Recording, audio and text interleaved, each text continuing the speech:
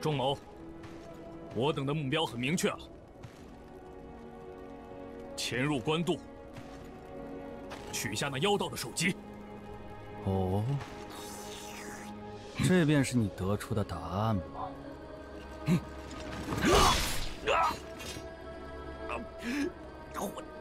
混账！继承孙家血脉之人，只要有一人便足矣，不从者格杀勿论。兄长，兄长，乖乖和老夫合作，还是要步父兄的后尘？来吧，你会怎么选择呢，孙子？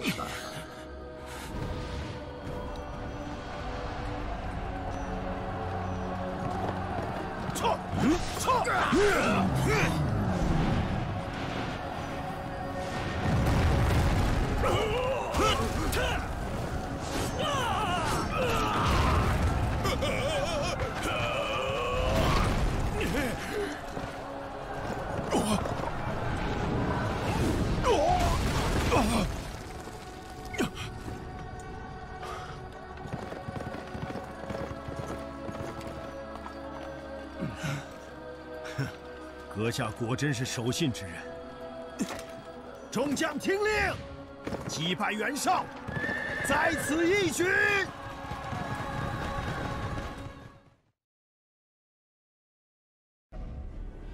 建安5年，私立河南尹官渡。这集的话，基本上就是曹操和袁绍军的大决战——官渡之战了。刚才的剧情，虞姬化作了孙权的样貌，杀掉了孙策，至此江东孙家、孙坚、孙策都死于虞姬之手。在继续讲剧情之前呢，先给大家看一下本关的加点。那么本关的话，我加的有点杂，但本关只需要你把那个金德加到5点就行，点出那个毒炮那个技能，然后土德和水德就对点，其他的都无所谓了。就木德的话，你点不点无所谓，看你等级够不够吧，等级高的话就点。然后技能的话，我是带上了一个这个5级的毒炮，然后还有一个冰阵。行，走吧。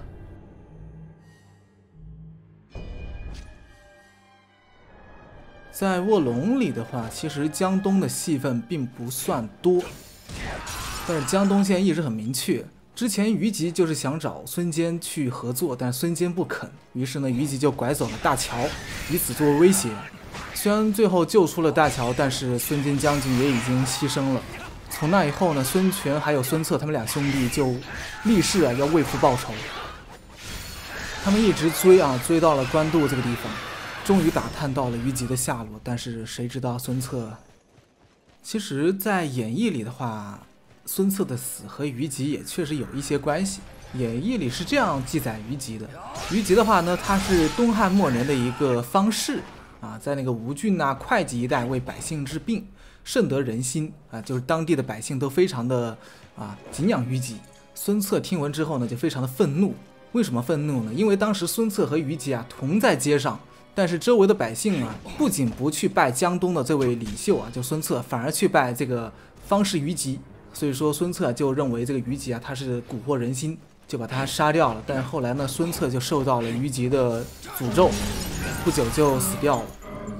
其实历史上孙策是被许贡的3位门客所伤，然后后来是因为伤势过重身亡的。因为许贡这个人的话呢，他本来是要发那个密信让曹操去注意这个孙策，但是呢，这个密信被孙策所截获了，所以说孙策就把许贡给杀掉了。所以说他手底下的3门客就是要为许贡报仇嘛。只能说英雄死于小人之手当然，并不是说虞姬这个人就不存在，在历史上虞姬这个人也是存在的，他并不是虚构的人物。并且呢，在《后汉书》里还有记载，就虞姬这个人，他在曲阳的泉水上得到神书170卷，号太平清领书就太平经。这个太平经呢，就是后来作为张角他们黄巾图的这个所信仰的一个纲领。然后嘞，咱们再回去看游戏的剧情，一开始，对吧？虞姬也是在蛊惑张角，啊，其实可以看出来，官方它这个剧情它是有考究一些史实的。这边的话，我们打这个刺猬之前，先把上面那个巫师干掉，再来杀这个家伙，并且就是为什么官方他会把这些黄金图丹药吃了丹药的人，把它就是化作那种僵尸啊，就是像那种飘忽不定啊、行走不定的那种样子啊，就是因为他们确实历史上那些黄金图确实有吃过一种药物，那个药可能是那个50散啊，也有可能是其他什么东西，反正吃了之后确实是那种啊，把2只手把它抬起来，就像僵尸一样的那种啊行走方式。然后这个地方咱们从下面绕一下，把这火鼠干一下。我没有带那个冰锥啊，就用这个冰阵来打它也行。这一关的流程比较长，并且难度不算低。这边有个将帅，咱们跳过来直接把它背刺掉。这一关我前面带的神兽是那个青龙，因为在上集结尾啊，咱们救出了刘备嘛，然后和刘备他们3兄弟一起进行过共鸣，这个青龙的这个神兽也是升级了。好，把这个梯子踢下去，这个是本关第一个旌旗。这一关的旌旗比较多，有7个，但是牙旗不多。然后嘞，咱们在上一关带的那个神兽，就结尾打刘备带的那个神兽叫谢豸。谢豸呢是火属性的，它是一个能够分辨人性善恶的神兽啊，外貌就像麒麟。哇，这个场景做的好牛逼啊！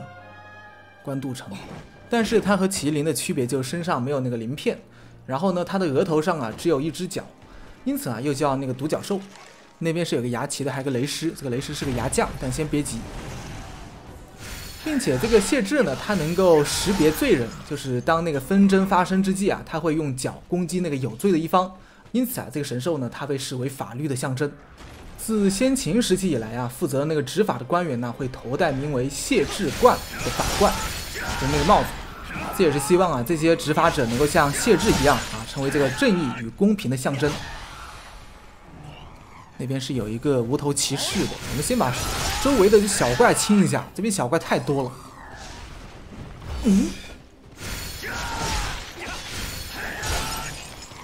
这一关场景非常大，并且怪非常多。推图的话，算是一个比较庞大的工程。来到这个地方啊，我们找一个角度，它上面是有个油壶怪的，我们得用弩把它射死，不然它一直到上面丢那个油壶很恶心。那死了吗 ？OK， 2发弩箭，藏的确实够隐蔽。然后这地方有个雷狮，这一关经常会有这个怪啊，从这个后面或者说旁边出现，也不知道是怎么出现的。然后咱们绕一下，来到上面，上面有2个小怪加一个无头骑士，我们先把这小怪啊拿弩射掉，这可以引过来，你弩箭不够的话可以引过来，节省一下弩箭。那边是有投石机的，看到没？咱们待会儿要用这个投石机啊，把刚才那个大门把它击碎。先开个7伤吧，把这家伙背刺掉。这一关前面带这个冰阵，就是为了对付这个无头骑士的。打无头骑士，我觉得冰阵是最好用的，2个冰阵可以直接打出硬直，对吧？再上土墙，很固定的一个套路。好，使用一下这个投石机。可以直接把那个门击碎，然后这个雷狮的话，你想打也行，不想打也可以。建议打一下，因为待会这个上面这条路咱们得走的。打之前开个7伤术，因为这一关我这个金德点的不多，所以说用这个毒炮来打它也行，把它打出硬直。毒炮打了之后，再上这个火系。哎呀，他这个攻击方式还是比较的难躲的，赶紧给他上火，上完火之后上冰，这时候其实可以放冰阵的。现在看到没？你跟他硬打的话，还是有点难度的。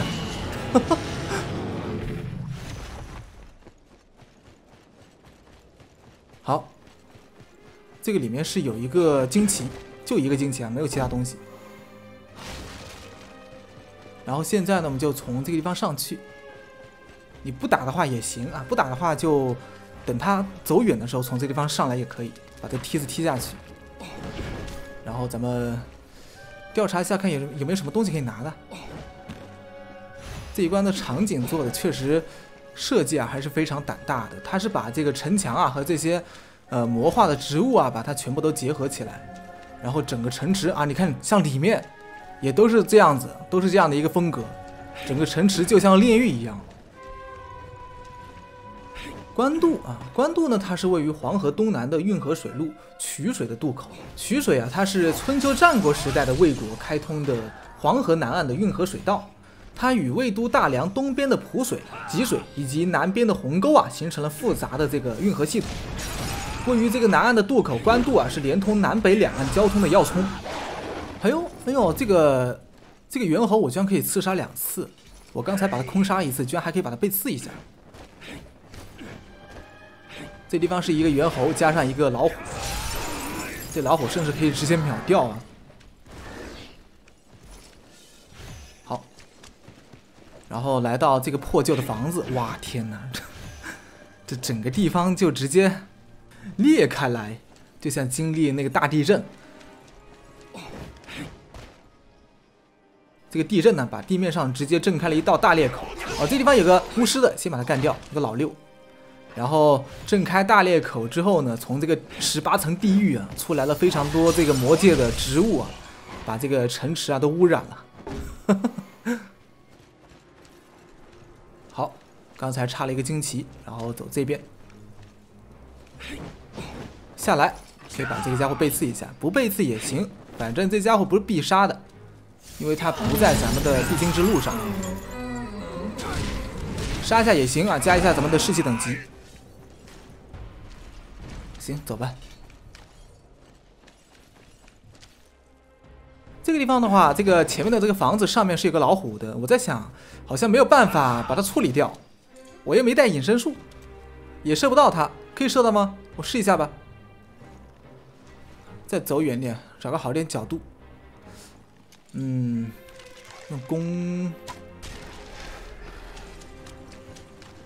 这家伙是真的贼老六，这应该是卧龙到现在为止最老六的一个怪吧！我操，好恶心，并且还是老虎。老虎的话，我操，牛逼！甚至不用啊，不费吹灰之力。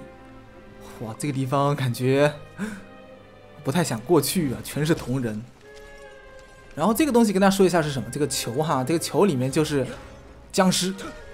你可以把这些球啊理解为这些孕育僵尸的卵，全部都破坏掉之后，咱们就可以开个七伤术，把下面这个无头骑士把它空杀一下。哎呦我操，差点又失败了。哎呦我操，吓我一跳！这家伙要是刺杀失败的话，那打起来那真的，那比那些什么将帅、老虎要难多了。好，搞定。哎呦我操！我又犯了上一集的那个错误，又没锁定就开始刺杀。这边有贼多这个铜人像啊，这个大的是铜人啊。之前咱们遇到那个小的兵俑，一般都是陶俑或者说石俑。虽然说这边铜人比较多，但只有一个是活的啊，就这个是活的。铜人的话，其实比那个陶俑要好打一些，咱们就直接修脚就行，不断的修脚就可以把它破坏掉，然后把这个阀门一开，可以把这个门打开。这门的话，就是咱们刚才一开局遇到那个门，可以从背后打开。然后这个就是那个雷师，咱们可以绕后把它背刺一下。透菊花，你看他现在5级，我现在13级，就打他不费吹灰之力的。还是一样的，背刺之后啊，赶紧把那个毒炮上去。我甚至可以直接放个青龙，看一下这个升级过后的青龙是什么效果。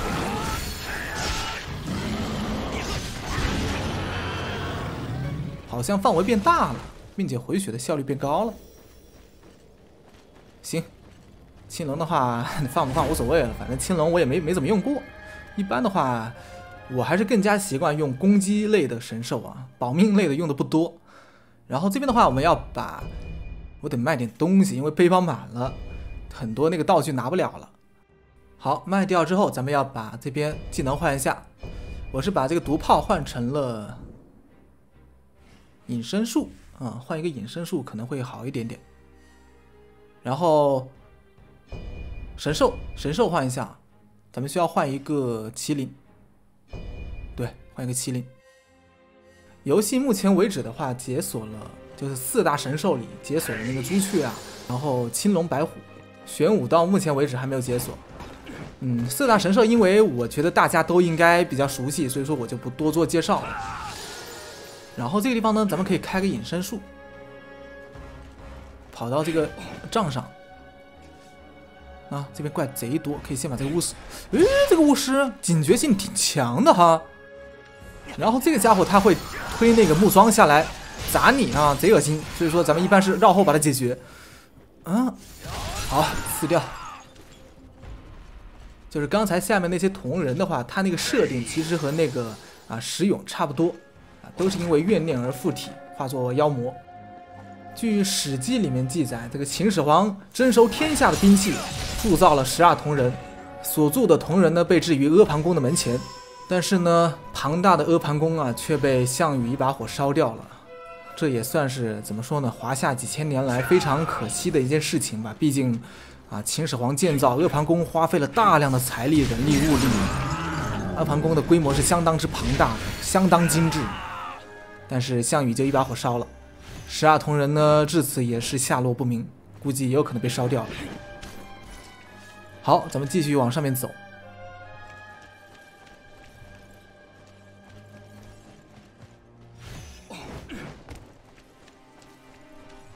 这边是有一个牙旗的，这本关第3个牙旗。这关的流程确实非常长，然后前面看到没，全是这个暖，我的妈呀，好恶心！这个暖的话，咱们就用这个飞刀来把它破坏掉就不用弓了，因为弓的话呢，比较那个剑比较缺这个飞镖可能打的不是特别远，咱们得再往前一点，一个一个解决哈。再远一点的话就拿弓吧，这无所谓了，把上面这个巫师干掉，然后下面这个水滩里是有一些水鬼的，开个隐身术也行。这个水是红色的呀，到上面咱们这个气势槽会一直变黄的，所以说不要到上面待太久了。然后这边几个水鬼的话，其实没有必要全部都杀当然你杀也可以，我主要是为了增加一下我的士气等级，杀一个就加一些吧，再杀一个我就可以到17了。蒸汽小结晶，这边可以过去，这边我还没来过。被发现了，被谁发现了？天山雪莲，怪在哪儿？行吧，先上去吧。这一关的话，地势非常险要，你有时候经常可能会掉下去。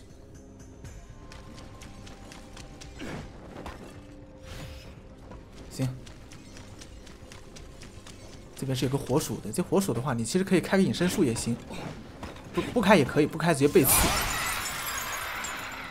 好，这个地方这个地方下面本来是有那个小怪的，我估计刚才就被这个小怪发现了，不然的话可以把它空杀掉的。然后插一个旌旗，这个旌旗插了之后，咱们得原路返回，就跳下来，就是继续跳回刚才那个地方了。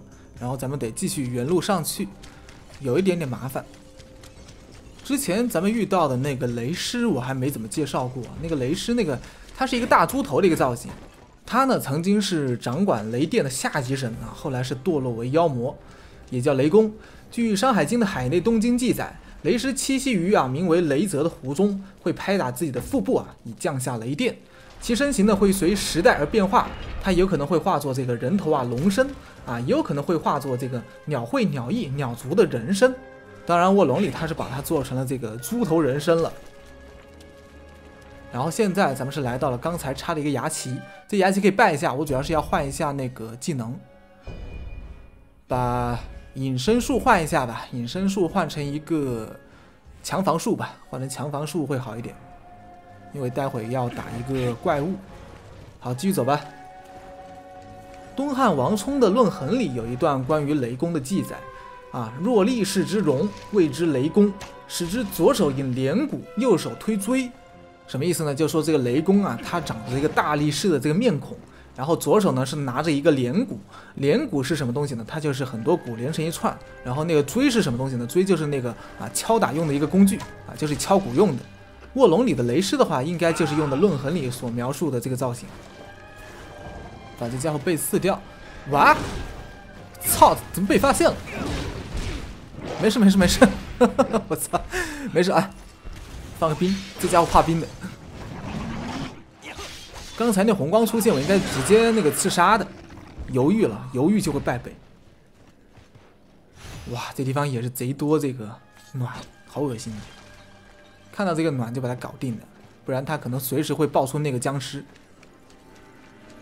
然后这边的话，从左边绕，可以来到这边有个房子啊，这房子这边是有一个巫师的，一直在加这个士气。我们只能从这条路过来，没有其他路啊，因为旁边这个门是只能从这边打开，从另外一边打不开的。好，我们把这个旗子拜一下。这个门打开的话，有个惊喜，老虎看到没？但是不用担心，这老虎过不来，它只会卡在这个门口。所以说，你要觉得打不过的话，就到这个门口放这个土墙就行啊。当然，它有时候攻击范围太大，也可能会被打中。但是放土墙打它确实不太效率，我觉得。主要是还有时候不一定不得到，它会躲，懂吧？哎，我觉得还是出去干吧，直接用火打它。我这个火附魔打它其实还挺快的。OK， OK 搞定。这家伙确实恶心。因为我一开始我以为就是从这个侧门把这个门打开的话，可以把这老虎被刺掉的。因为你从正面过来的话，你肯定是要跟他进行强制战斗的。但谁知道不管正面还是侧面都必须要跟他进行战斗，那就确实挺抽象的。好，打这个无头骑士之前，先把周围的那个暖把它击碎，然后再把它被刺。这关的怪是真的多，贼多。不过这一关的话，也算是卧龙从第一关开始到现在战役级别的最后一关了。下一关的话就完结篇了。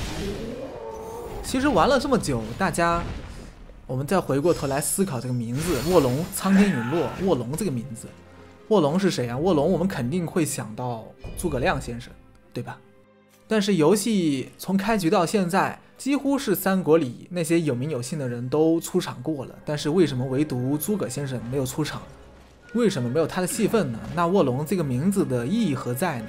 估计很多玩家都会进行这样的一个思考，但是不用急咱们到下一关就能揭晓答案了。好，这边这个宝箱是开出了一个龙脉精华，咱们把它用一下。好，走吧。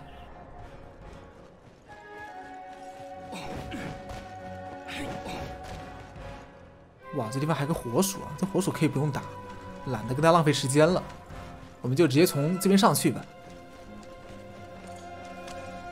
上去的话，咱们要四处要观看一下，因为这个上面可能会有一些巫师、弓手游狐怪，所以说得小心一下，得注意一下，不然他偷你就有点难受了。我看一下，这边就有一个，这前面是有太阳，搞得我都没看见他。哇靠，有点，哎呀，恶心。那恶心，贼恶心！我靠！好，把这个梯子踢下去，把下面那个旗子把它插一下。这是本关第6个惊奇，还差最后一个。牙旗的话还差的挺多的，还差一半呢。这下面有一个巨大的场地你估计可以料到，这地方肯定是要打一个 BOSS， 然后下面是有一个牙旗的，但牙旗插不了，必须要击败一个牙将。这 BOSS 肯定是牙将，是一个什么 BOSS？ 哇，天哪！居然是敖鹰，这家伙我是真不想打，真的还是有点困难的。就是怎么说呢，卧龙的人类敌人有几个强者，然后妖魔类的敌人里面，我觉得最棘手的就是这个敖鹰，非常肉，并且攻击频率非常快，然后攻击伤害也挺高的。所以说我刚才是选择带了一个强防术。因为这个家伙是水属性的，咱们土属性的强防术对他是有克制效果的，然后主要就进行土墙来打他的，虽然说崩的其实也不算太痛。Holy fuck！ 你看，刚才已经把麒麟都用了，但是都没干掉他。我觉得这家伙比吕布还难打，我靠！化掉。啊，靠，艰难。这个熬鹰的难度，那明显要比之前在天柱山遇到的那一只要强太多了。我打他甚至都没有用太多的技巧，技能什么也没怎么躲，就是硬刚过去的。好，把这牙旗插，这本关第4个牙旗。其实说到天柱山的话，左慈老先生我也没怎么跟他说过。左慈的话，历史上也确实有这样的一号人物啊，他也是东汉末年的一个方士。怎么说呢？和虞姬估计啊，可能是师出同门。有一种说法啊，确实是说他们可能是出自于同门。左慈这个人呢，他确实是有可能存在过的。他呢是字元放，庐江人啊，自号乌角先生，少居天柱山啊，研习这个炼丹之术，名五经啊，兼通心纬，名六甲。传说啊，能够驱使这个鬼神，并且《后汉书》啊也有他的一些记载，就是说他少有神道。反正呢，就是非常神奇的一号人物吧。因为我个人的话呢，是比较喜欢研究啊，就是国内外古代的这些奇奇怪怪、神神奇奇的这些东西的。你就说左慈吧，我就觉得他就像是啊古代那种修仙并且已经得道的那一号人物。然后呢，在那个《后汉书》的《方士列传2》里面记载，左慈呢他是为人啊广施博取，就是他比较喜欢去帮助他人，但是呢不会去索要。并且他心里所想呢，也难以令人琢磨。并且左慈啊，他要是遇到那些人生失意的人呢，啊，他会去进行点拨啊，让他们就是能够看清前方的道路吧，算是。好，那本关的话，来到这个地方，其实就差不多要结束了。这一关聊的东西比较多啊，也是确实因为这游戏快完结掉了，所以说也是想尽量的去和大家说一下这个游戏里面的一些人物啊、事件啊什么的，尽量的不去留遗憾吧。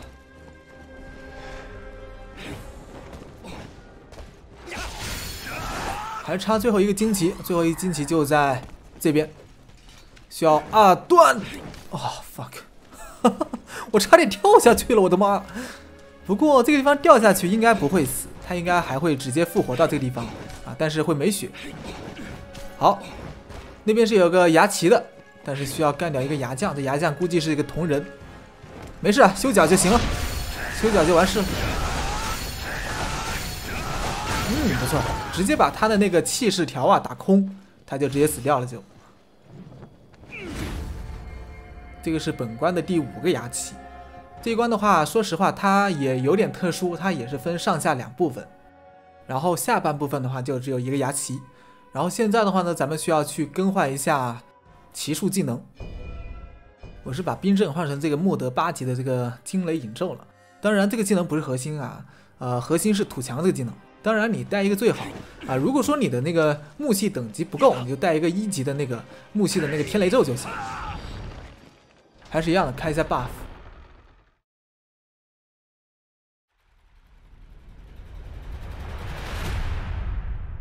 哼，你以为孤已走投无路？可笑至极！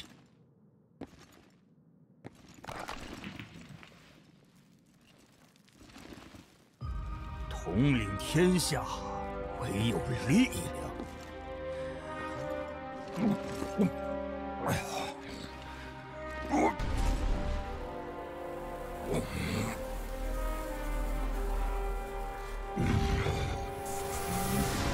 也就是这赤色的光芒。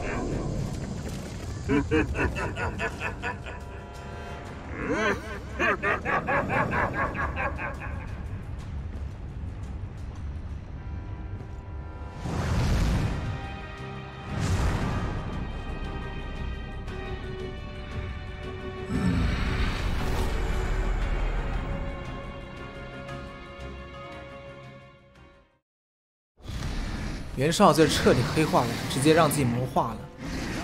袁绍的他的那个神兽是玄武，他现在这个造型就相当于是和玄武镜合体。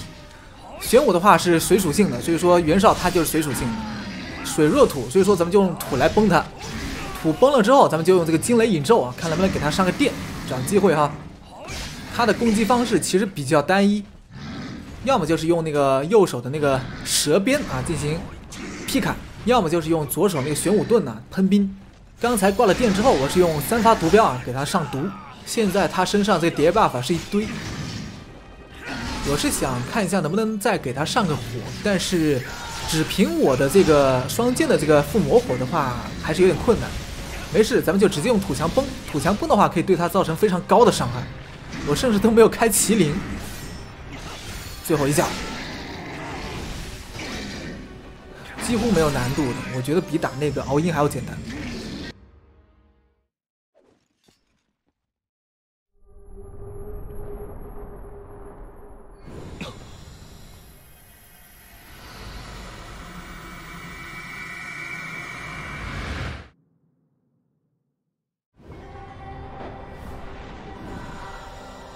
吾父位高权重，自幼吾便对其无比敬仰，可他却不顾父子情谊，狠心将吾过继伯父。与阿蛮相识，使吾几近相信情谊之珍贵。可当大火摧残都城之际，众人悉数各自离去，又一次粉碎了吾脆弱的念想。至此，吾所能依靠者，唯此红光所蕴含之力而已。谁知纵使奋战着红光熄灭，却仍然不敌。真正的情谊，竟是如此强大，如此美丽。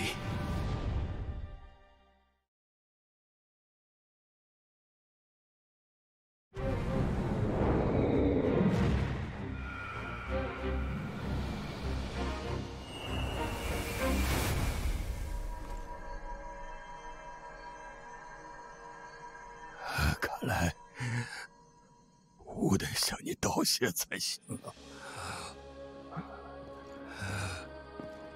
阿蛮，好慢啊！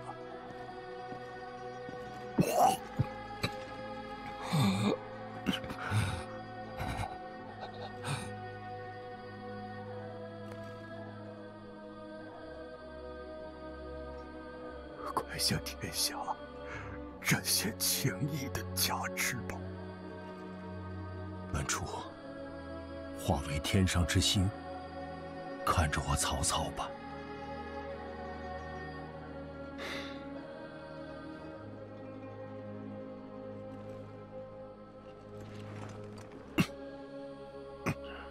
派人全数回收藏于此地的丹药，余下的便拜托了。